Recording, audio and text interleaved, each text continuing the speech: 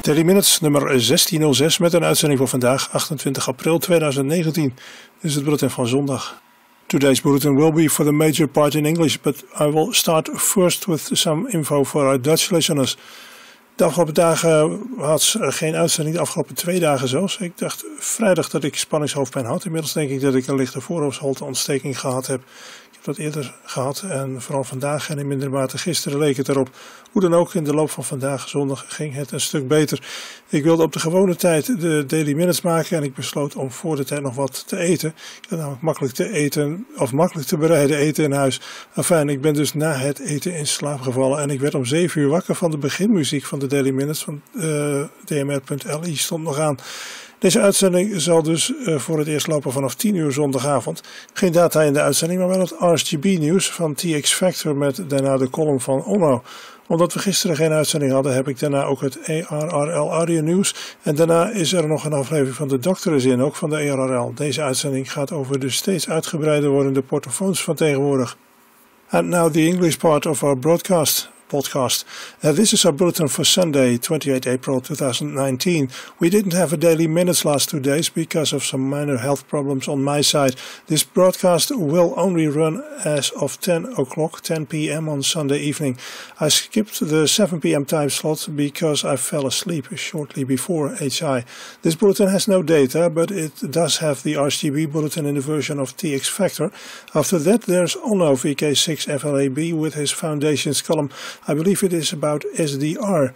Then we have the ARRL audio news, and we close today's broadcast with ARRL's The Doctor is in, which handles small handheld transceivers and their ever-increasing number of functions, as it seems. Hello, this is Mike Marsh, G1IAR, and welcome to the TX News podcast of the GB2RS National News for Sunday, the 28th of April 2019, supplied by the Radio Society of Great Britain and brought to you by TX Factor. The news headlines this week: RSGB at IARU Region 1 Interim Meeting, RSGB ARDF Championships next weekend, and could you volunteer to support amateur radio? The IARU Region 1 Interim Meeting is being held this weekend, the 27th and the 28th of April, in Vienna. It's a key opportunity for national societies to consider changes and opportunities across at HF, VHF, microwave and EMC matters. The RSGB has been a major contributor of inputs to the overall total of 70 papers and will have representatives in all 3 topics. The inputs can be found on the meeting website over at vienna.iaru-r1.org. The first bank holiday weekend sees the annual 3-day RSGB ARDF Championships taking place in the Thames Valley. The areas chosen are Christmas Common near Wendover, Whiteleaf near Prince's Risborough, and Hodgemore Woods near Amersham. Now, at this time of year, the forests in this country are at their best. The weather's reasonably warm, and the nettles, brambles, and bracken are not yet fully developed. We're welcoming small groups from Romania and the Czech Republic this year to add an international flavour to the weekend. The competitions will comprise classic ARDF events on 144 MHz and 3.5 MHz on 2 of the days, with the final day devoted to the 2 short format variants. These both use the 3.5 MHz band and are Fox a ring, where the location of each transmitter is marked by a circle on the map. The transmitter is extremely low power, typically around 30 milliwatts, which is only audible when the computer gets close to the circle. DF is then used to actually find it inside or close by the circle. The second is a sprint race with a total of 10 3.5 MHz transmitters operating on 2 frequencies, 5 transmitters on each frequency. The top competitors will be coming back in about 20 minutes, having located all 10 transmitters. Needless to say, the transmitters are quite close to each other, and there's more information available on the ARDF pages of the RSGB website, and late entries are possible. There are a number of volunteer vacancies available within the RSGB right now. These range from district regional representatives who work with clubs and individuals within part of one of the 13 regions to the role of Beyond Exams champion. Beyond Exams is a suite of initiatives designed to promote engagement, learning and enjoyment in amateur radio for all, and someone is needed to look after the schemes under this banner. If you think you'd like to volunteer within the hobby of amateur radio, go over to rsgb.org/volunteers. Joe Taylor, Kilo 1 Juliet Tango, has announced a new digital mode, FT4, which is 2.5 times faster than FT8 and is an experimental digital mode designed specifically for radio contesting. FT4 can work with signals 10 dBs weaker than needed for RTTY whilst using much less bandwidth. The message formats are the same as those in FT8 and are encoded with the same low-density parity check code. Transmissions last for 4.48 seconds compared to 12.64 for FT8. If you'd like some more information on the brand new FT4, head over to tinyurl.com/Yankee 5 Yankee Lima 66 November Juliet. SOS Radio Week will take place between 0000 hours on the 1st of May and 23:59 UTC on the 31st of May. This annual event has been extended for 2019 to raise awareness of the amazing work that the brave volunteers of the Royal National Lifeboat Institution perform and to honour the volunteer watchkeepers of the National Coast Watch Institution who provide eyes around the coast of the UK to observe and report potential disasters unfolding that technology cannot. Individual amateur radio operators and clubs are invited to register as official SOS Radio Week stations and operate during the month to raise awareness of the invaluable work these two organisations perform. Stations can be run under individual, club or special event call signs from home or other locations. There are a few restrictions as to what can be done, how or where, other than to warn participants not to operate within the vicinity of a lifeboat or a coast watch station without first clearing it with them. To register or to take part, or you'd like some more information, just go over to the website at sosradioweek.org.uk. And the May edition of Hack Space magazine features amateur radio articles by Joe, Mike Whiskey 6 Charlie Yankee Kilo. It's available as a free PDF and you can download it right now from tinyurl.com/Yankee 3 Kilo 795 Tango 8. That's your headline news this week. Now it's time for details of rallies and events for the upcoming week. Sunday the 28th of April, it's the Northern Amateur Radio Society's Association Exhibition, which will take place at the Norbreck Castle Exhibition Centre in Blackpool. The postcode Foxtrot Yankee 2 9 Alpha Alpha. Now there will be a talk-in station and plenty of car parking. Trade stands are on site and a bring and buy, special interest groups and an RSGB bookstall. The doors open at 10:30 or 10:15 for disabled visitors and there is catering available on site. If you'd like some more information, get in touch with Dave, Mike 0 Oscar Bravo Whiskey, on his landline which is 01270 761 608. Also on Sunday, the 28th of April, the Andover RAC Spring Car Boot Sale will be held in the Wildern Village Hall near Andover. Postcode is Sierra Papa 110 Juliet Echo. It opens at 10. Admission will cost you £2 and there is catering available all day. There's an ample on-site parking scenario and indoor shelter should it be raining. If you'd like some more information, get in touch with Paul, Golf 4 Kilo Zulu Yankee on his mobile, which is 07775 738 200. Next Saturday, the 5th of May, the Thorpe Camp Hamfest will be taking place at Thorpe Camp Visitor Centre in Tattershall. Postcode there is Lima November 4 Papa Lima. Doors open to the public from 9 in the morning. It'll cost you £4 to get in. Children under 12 get in free.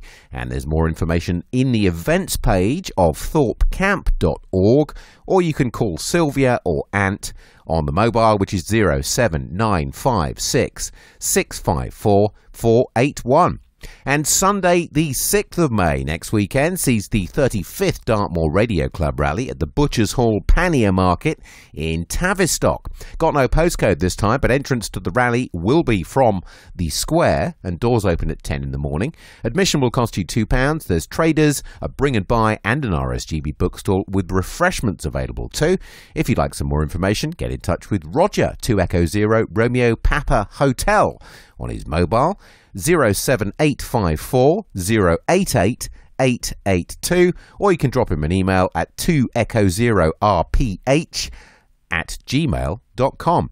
That's it for rallies. Don't forget to get your event into Radcom or onto the RSGB News or on the RSGB website. Please send your details in as early as you possibly can to radcom@rsgb.org.uk. And the print cycle for the Radcom magazine means that we need to know about your rally or event 4 months in advance to make sure we get it into the next edition. DX News time now from 425 DX News and other sources. Jean-Marc Foxtrot 5, Sierra Golf India will be active as Tango Mike 6. India Lima Echo from Groy Island, which is Echo Uniform 048, until the 4th of May.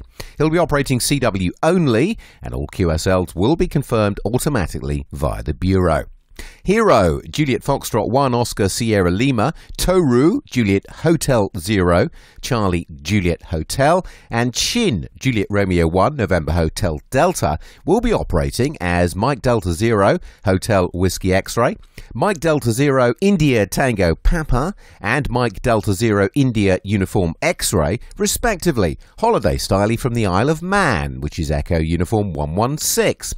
They'll be doing that until the 1st of May, and they'll be operating SSB, CW and digital modes on the 40 to 10 metre bands, and the plans are to upload the logs to Logbook of the World and Club Log. A team of 8 Belgian operators will be active as Golf Juliet 6, Echo Foxtrot Whiskey from Jersey, which is Echo Uniform 013 until the 5th of May. They'll operate mainly CW with some CW and FT8 thrown in on the HF bands and 6 metres. QSL via Oscar November 6 Echo Foxtrot direct or via the Bureau and EQSL. They will not be using Logbook of the World.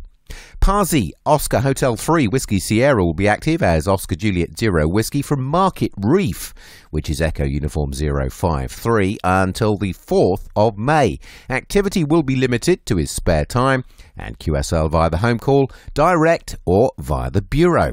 And finally, June Juliet Lima 8 Alpha Quebec Hotel will be on the air as X-Ray Victor 9 X-Ray X-Ray from Hue in Vietnam until the 4th of May. Now, he hopes to be on 40, 30, 20 and 17 metres, and if you get a contact QSL requests, go via Clublog OQRS.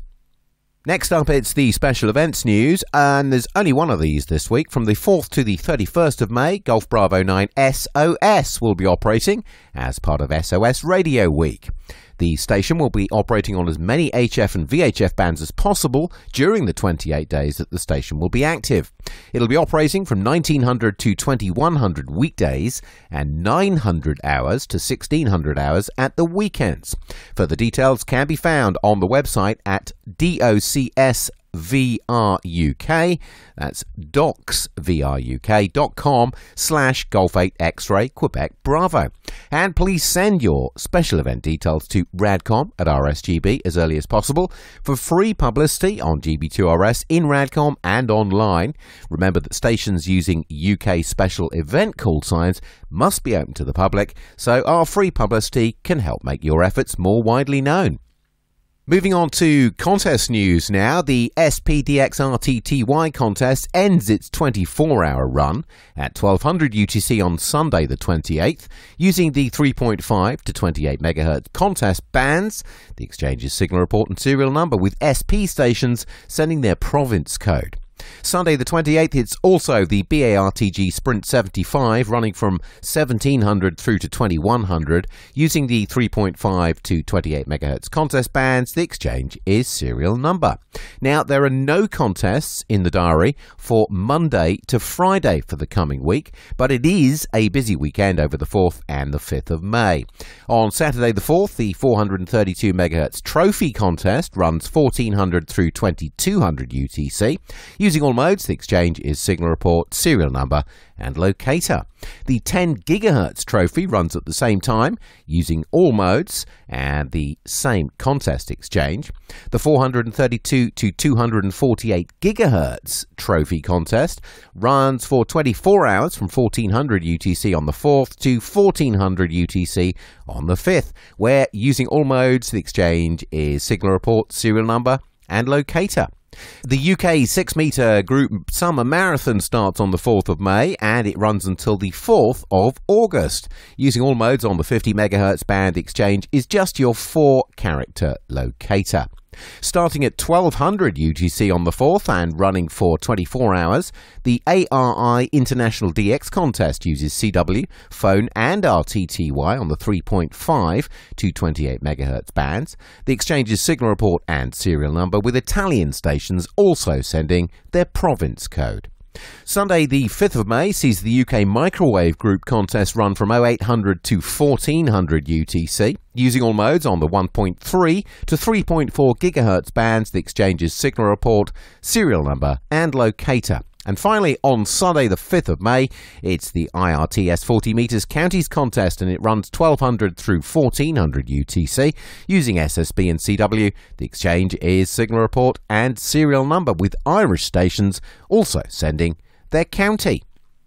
So, finishing up the main news now, it's the radio propagation report compiled by Golf 0 Kilo Yankee Alpha, Golf 3 Yankee Lima Alpha and Golf 4 Delta Delta Kilo on Friday the 26th of April.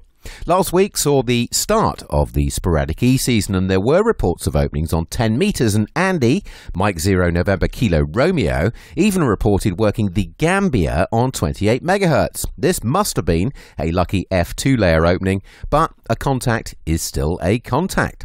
Signals from the Czech Republic, the Ukraine, Poland, Italy, Spain and the French beacon, Fox 5 Zulu Echo Hotel beacon, on 28.231 MHz were also heard on Thursday the 25th at 1300 UTC.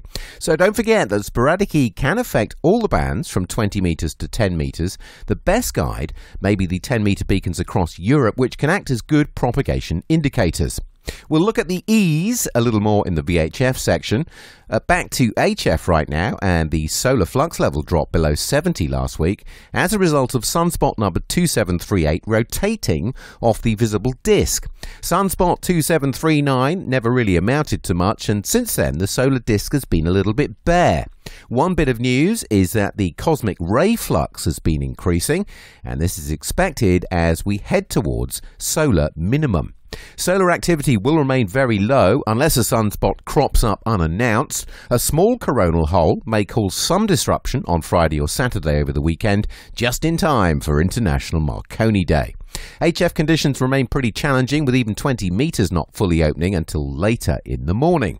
NOAA predicts the solar flux index will remain at around 60 to 70 this week thanks to the spotless sun, and geomagnetic conditions will be unsettled on Saturday the 27th, as we said, and again on the 30th, the 1st and the 2nd of May, when the KP index may rise to 4.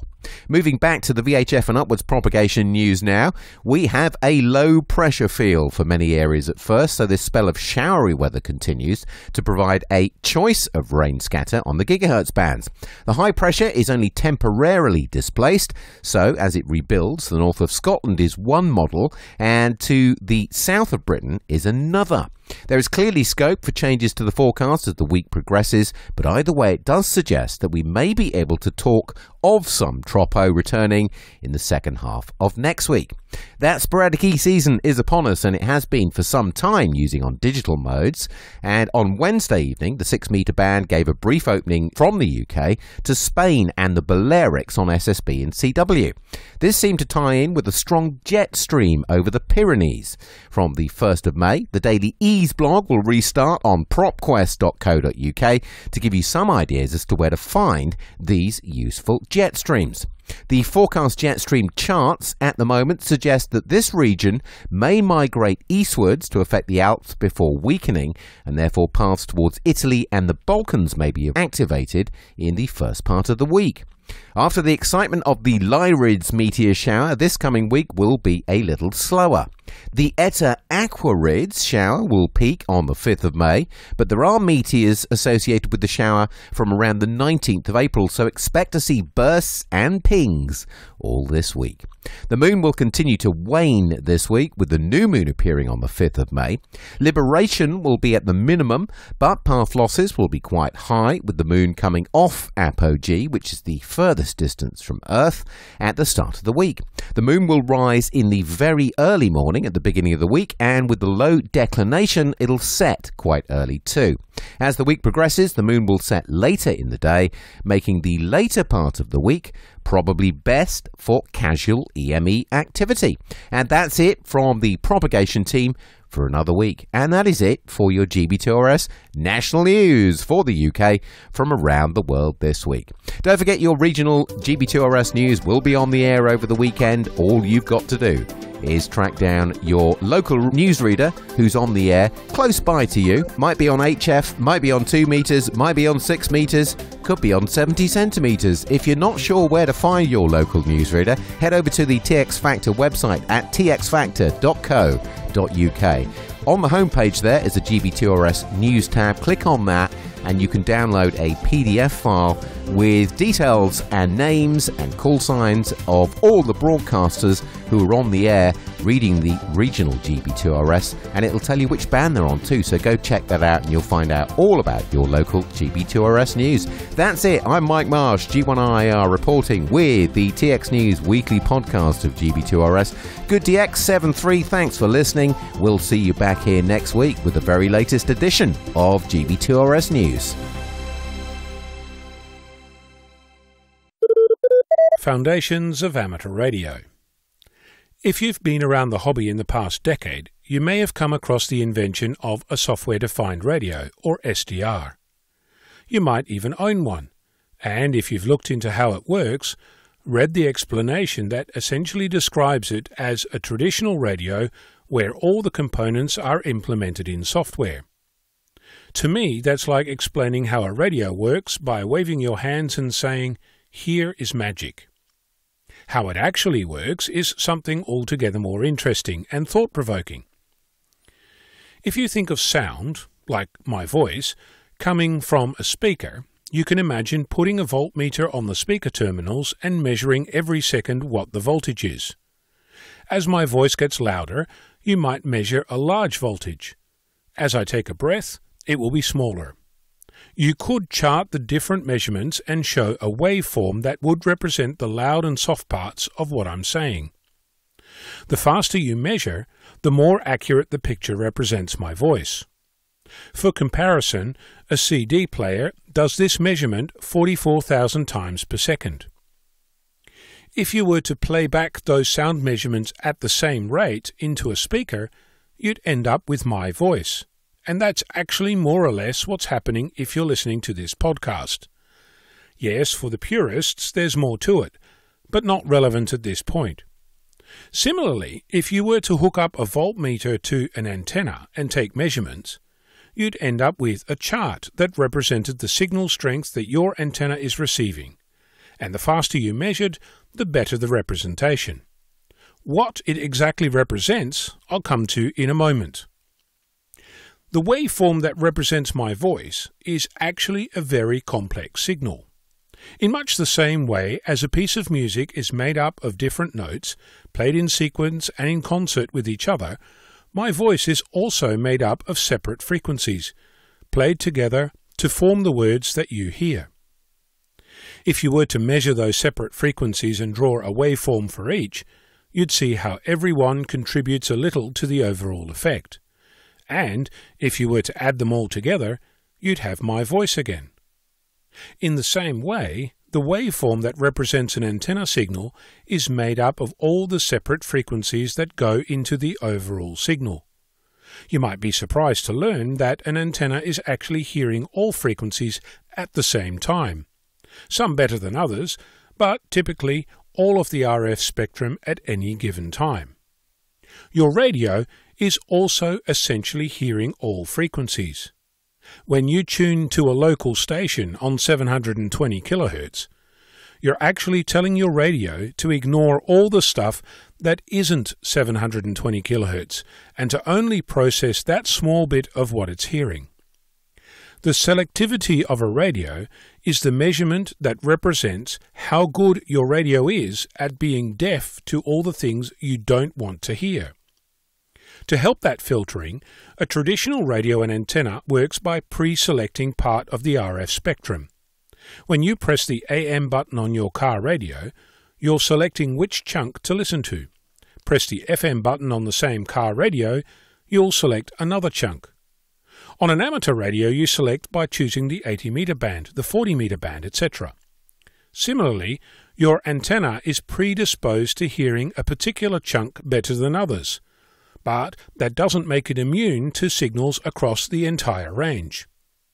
You may have heard described that a software-defined radio hears all frequencies at the same time. Essentially, it's a voltmeter connected to your antenna, spitting out measurements as fast as it can for processing by a computer. The waveform that comes from those antenna voltage measurements represents all of the RF spectrum, and it's just the beginning of what you can do next. In the same way that my voice is made up of lots of different parts, all played together, the RF spectrum is made up of the local broadcast stations, the local TV stations, mobile phones, garage remotes, Roy on the 7130 DXnet, this podcast on your local repeater, all at the same time, all played together, to make the waveform that represents the measurements you make at the base of an antenna. I'm going to ignore for a moment how exactly we extract the various bits, or how we decode an FM or SSB signal using software. It involves some math. Instead, we can look at something that is easier to explain. Unlike with a traditional radio, which has to work hard to filter out undesirable information, a software-defined radio can filter out information by just deleting those measurements you're not interested in. Yes, there is more to it, much more, but that's the beginnings of how an SDR works. If you'd like to get in touch, please do. cq@vk6flab.com. I'm Onno, Victor Kilo 6, Foxtrot Lima Alpha Bravo. This is ARRL Audio News, your weekly summary of news highlights from the world of amateur radio. I'm Carla Pereira, KC1HSX, and these are our stories for Friday, April 26th. ARRL and the FCC have signed a Memorandum of Understanding that paves the way to implement the new and enhanced Volunteer Monitor program. The memorandum establishes the volunteer monitors as a replacement for the Official Observers program. Current official observers have been encouraged to participate in the new program. We are excited by the opportunity to codify our partnership with the FCC and to work together to achieve our mutual interests of protecting the integrity of our amateur radio bands, said ARRL President Rick Roderick, K5UR. The Memorandum of Understanding will serve as the foundation for a new level of partnership on this very important issue. ARRL has contracted with retired FCC Special Counsel and former Atlantic Division Vice Director Riley Hollingsworth, K4ZDH, to oversee the ARRL's role in the development and implementation of the new Volunteer Monitor program. Approved by the ARRL Board of Directors at its July 2018 meeting, the new Volunteer Monitor program is a formal agreement between the FCC and ARRL in which volunteers trained and vetted by the ARRL will monitor the airwaves and collect evidence that can be both used to correct misconduct or recognize exemplary on-air operation. Cases of flagrant violations will be referred to the FCC by the ARRL for action in accordance with FCC guidelines. The intent of this program is to re-energize enforcement efforts in the amateur radio bands. It was proposed by the FCC in the wake of several FCC regional office closures and a reduction in field staff. Hollingsworth has identified 3 phases to the program: development, solicitation and training, and implementation. Hollingsworth has committed to FCC and ARRL officials to ensure the adequacy of training for the new positions, to review the quality and utility of volunteer monitor submissions to the FCC for enforcement actions, and to advocate for rapid disposition of cases appropriately submitted to the FCC. ARRL officials estimate that within 6 to 9 months, the first volunteer monitors will be in place and ready to begin their duties. With an eye toward helping new and inexperienced hams enjoy the full range of activities that amateur radio has to offer, Hamvention and the ARRL 2019 National Convention will embrace the theme of mentoring the next generation. Hamvention hosts the National Convention May 17th through 19th at the Greene County Fairgrounds and Expo Center in Xenia, Ohio. This will mark the 3rd year from Hamvention at its new venue. A contingent of ARRL staff and member volunteers will join forces to make available many ARRL exhibits and resources to Hamvention visitors. The centerpiece of ARRL's participation will be ARRL Expo in Building 2. An extensive roster of exhibits and activities will also educate and entertain. Instructors from the ARRL Teachers Institute for Wireless Technology will be on hand to bring wireless and electronics theory to life in hands-on demonstrations and lessons. They'll also touch on satellite communications, microcontrollers, and the fundamentals of robotics. At a Sunday morning forum called Discovering Radio Communications, presenters for the Teachers Institute will highlight a variety of instructional experiences and ideas. As part of its mentoring focus, ARRL has invited members of the Nashua, New Hampshire Area Radio Society, or NARS, to Hamvention and ARRL Expo to share the club's effective and well-developed outreach program. The ARRL Special Service Club, which boasts more than 200 members and is being recognized as the 2019 Hamvention Club of the Year, caters to radio amateurs of all interests and experience levels. NARS will host an interactive exhibit that may serve as a model for other radio clubs to emulate, as well as a Friday midday forum. Club members will discuss their activities and approach to building membership and club participation.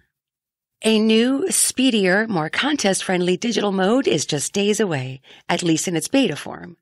WSJTX developers say serious work on the new FT4 protocol began shortly after the FT8 roundup held last December. FT4 is an experimental digital mode designed specifically for radio contesting that, like FT8, uses fixed-length transmissions, structured messages with formats optimized for minimal contacts, and strong forward error correction. Transmit-receive sequences are 6 seconds, making it 2.5 times faster than FT8 and about the same speed as conventional RTTY for radio contesting. FT4 can work with signals 10 dB weaker than would be required to decode RTTY while using much less bandwidth. And now with this week's satellite update, here's Bruce Page, KK5DO. March 3rd marked the 50th anniversary of AMSAT. We have created a very special AMSAT journal for the 50th anniversary, and we would like to share it with you. You do not need to be a member of AMSAT, although we would appreciate it if you would join. The downloadable PDF is available from the main page at amsat.org. We hope that you enjoy going back in time and reading of our history and seeing where we are going. Nepal will be launching their first satellite later this year. It will be a 1U CubeSat and be called NepaliSat-1. Sri Lanka will also have a satellite on the same launch. It is Ravana-1. And guess what? Japan will have a satellite as well, also a 1U CubeSat named Uguisu. All 3 satellites will share the same downlink, 437.375 MHz, which is a 9K6 GMSK telemetry, as well as a CW beacon. The main mission is for the 3 to provide ciphered short messages in their beacons. This is Bruce Page, KK5DO, for the ARRL Audio News. This is the ARRL Audio News propagation forecast for Friday, April 26th. We've returned to a featureless sun, so the solar flux index has dropped to 69. As you might expect, this translates to generally poor conditions on the higher HF bands, but 160 through 40 meters may provide some surprises. Of course, we're getting into thunderstorm season these days, so static crashes could be a hassle on 160 and 80 meters in particular. On VHF and UHF, significant band openings have been occurring on 2 meters and above in southern parts of Louisiana, Mississippi, and Alabama. And as we approach the end of April, keep an eye on 6 meters, since this marks the beginning of sporadic E season. And that concludes ARRL Audio News for this week. Our thanks to all contributors to this week's report. ARRL Audio News is produced by the American Radio Relay League, the National Association for Amateur Radio. For more information on amateur radio or the ARRL, visit us on the web at arrl.org. You can also find us on Facebook and Twitter by searching for ARRL. If you have a question or comment about ARRL Audio News, email us at audionews@arrl.org. This program is copyright ARRL, all rights reserved. 73, and thanks for listening. This is The Doctor Is In, your bi-weekly podcast that discusses all things technical and not so technical.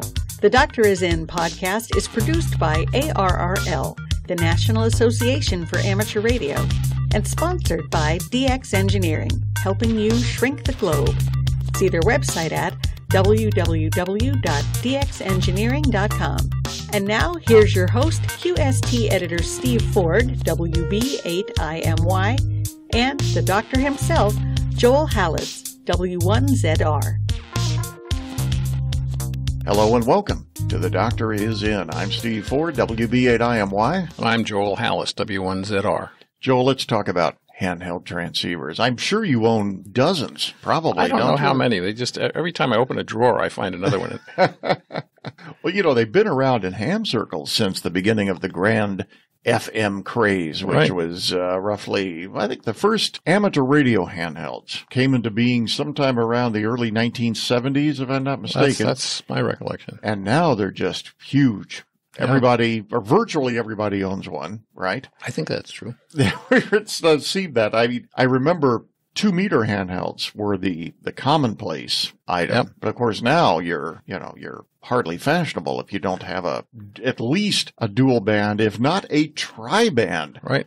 Transceiver, handheld transceiver. Some of them even do HF for some reason. Well, or at least listed down there. But if we're talking to somebody who maybe does not own one, what sort of features should one look for? Well, that's a good question. And I think typically these days, the first transceiver most hams get is a VHF or VHF-UHF handheld. That seems to be the trend, at least around here. The for technician licensee, sure. Yeah.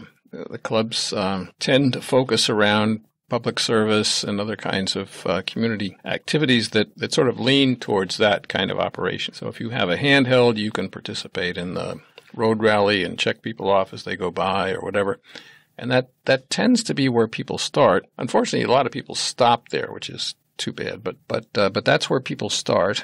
As you mentioned, for years, the standard was 2-meter FM using analog modulation. That was right. That was what they did. And in many areas, that is still the most common kind of situation. It is still the most common VHF-UHF mode, yes. I think that's true. Now, added some years later were CTCSS, or private line tone generation on transmit, which allowed you to access the repeater station that you wanted rather than all of the repeaters on that frequency in the area, which used to make people crazy. And that is now almost always universally available on amateur equipment, and I wouldn't consider getting a FM 2-meter handheld that didn't have private line or CTCSS. Oh, absolutely encoding. Not, no. It's just almost useless. I have a couple of them, but I use them mainly for within-the-house intercoms or something. Yes. Or car-to-car thing. Another thing that used to be popular on FM handhelds, but is not so much anymore, is having a touch tone pad that would allow sending out dual frequency tones that telephones use for dialing. They were used primarily for this auto patch function that repeaters had, in which they had a device adjacent to the repeater connected to phone lines. And if you accessed it with the right coding, you could bring up a dial tone and make typically a local call from your repeater for connecting to something off the network. So you could, again, you couldn't order a pizza because that was commercial, but you could call your spouse and say, I'm on my way home from the meeting and I'll be 10 minutes late or 2 hours late, whatever.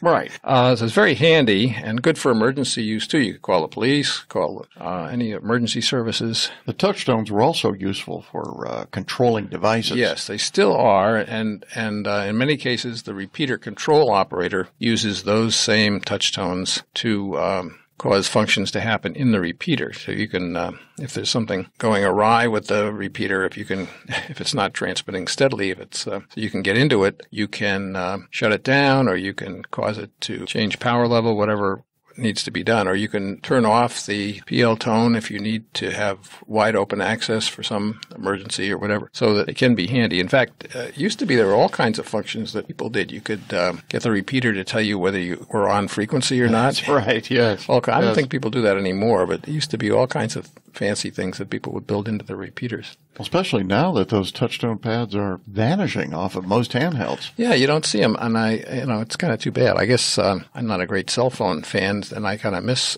having the auto patch. But anyway, so you don't need that anymore for most folks, but it doesn't hurt to have it on there. No.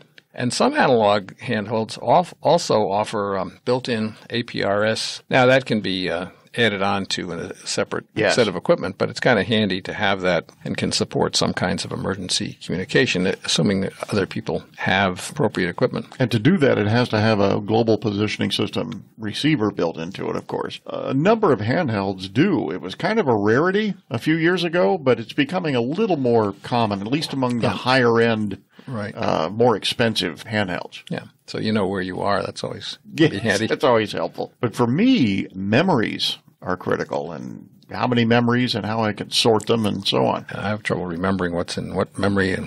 But anyway, I must admit I don't use it that often. But I think the biggest change in the past decade or so has been the profusion of digital modulation schemes. Yes. And that's kind of changed the whole structure of VHF handhelds. The early amateur providers started with ICOM offering radios using the Japanese standard D-Star system, which provided digital voice operation as well as network data communication using special repeaters. Yes.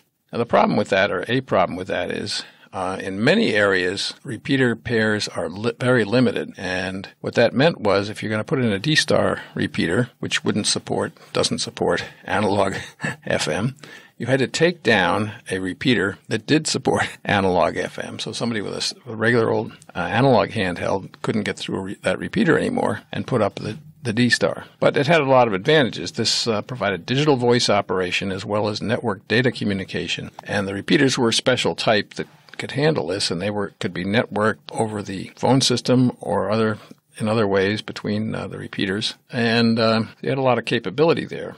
In addition, all D-Star transceivers that I ever encountered also supported standard analog FM, so that meant they were backward compatible. That's true. And now Kenwood also provides transceivers and repeaters that use D-Star. I don't know if anybody else does. No, it's Kenwood with that one particular model, and then, of course, all the ICOM D-Star units. And not too long ago, Yaesu entered the market with its own proprietary digital voice and data system called C4 FM. Or as they call it, System Fusion, yes. Yeah, which is another digital system that has similar features to D-Star but is not compatible with it. And then to this has been added a number of systems designed for commercial users but now popular with amateurs as surplus early equipment has become available at low cost. Some manufacturers in the Far East also make compatible equipment that can support amateur as well as commercial users. Some of the popular systems are APCO P25, a trunked public safety digital-only system that includes products offered by multiple manufacturers. Another digital system that has become very popular is Digital Mobile Radio.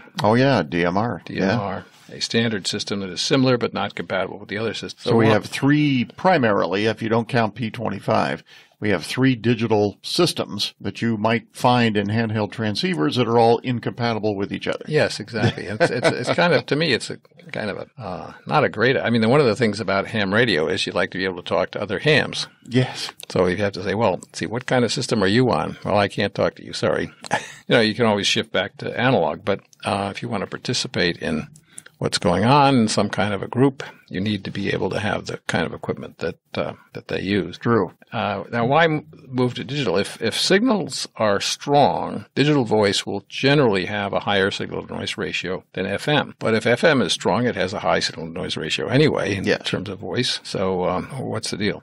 But anyway, while FM gets noisy, it gets weaker. Digital stays about the same until it reaches a threshold, at which point it suddenly is no longer useful at all. It goes kerchunk and it's just garbage. Whereas FM can usually still function at that point. Yes. So it's more gradual roll-off. And of course, the digital radios, in addition to voice, carry data channels, call signs, what have you, that are going separately. And they can send data much more efficiently than analog systems with modems and so forth. So digital systems have their advantages, but the big disadvantage, in my view, is the fact that they're not compatible with each other, and you have your own little island of some particular modulation. That's true. So how to pick a handheld? Well, the answer is simple. Go with whatever your local group is settled on. Yes. No matter how much or how many whiz-bang features your favorite digital mode offers, if yours is the only radio of that type in the area, you end up only being able to talk to yourself.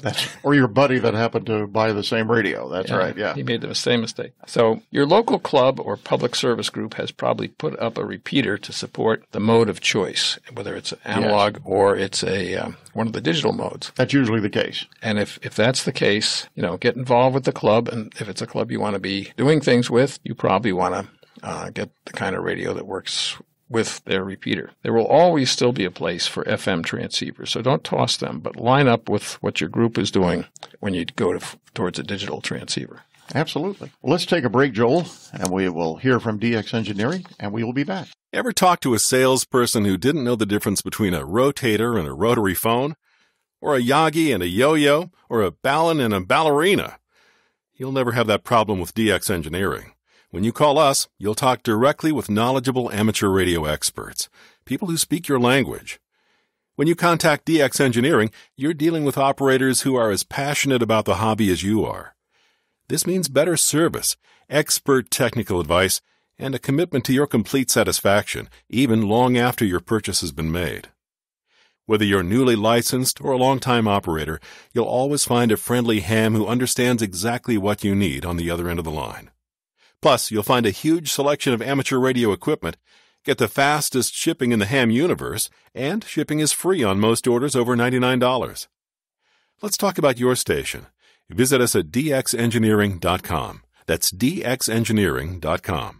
And we're back, Joel, and I have an interesting question for you. This one comes from Mark WF9Y, and he's asking, one of my antennas is a G5RV dipole. A ham up in Canada recommended I put a bunch of ground radials beneath it. The more the better. He said that he did it, and it helps his performance. I've never heard of this before. What are your thoughts? I've never heard of this either, frankly. I'm going to be curious to see what you have to say about that. Yeah, I guess it's interesting because I think what it comes from is many antenna publications show antenna patterns of antennas over perfect ground and antennas over less perfect ground and so forth. So you say, I want an antenna over perfect ground, so it looks like that pattern. Well, by putting ground radials underneath it, you kind of are approaching that. But the question is that what you really want? And it depends very much on what your needs are. It certainly will increase the ground connectivity beneath your antenna if you add radials. And this may help or may be an issue depending on your objectives. An improved ground beneath and connected to a vertical monopole does improve the efficiency by getting more power into the antenna. Oh, no question. But of course, in this case, we're talking about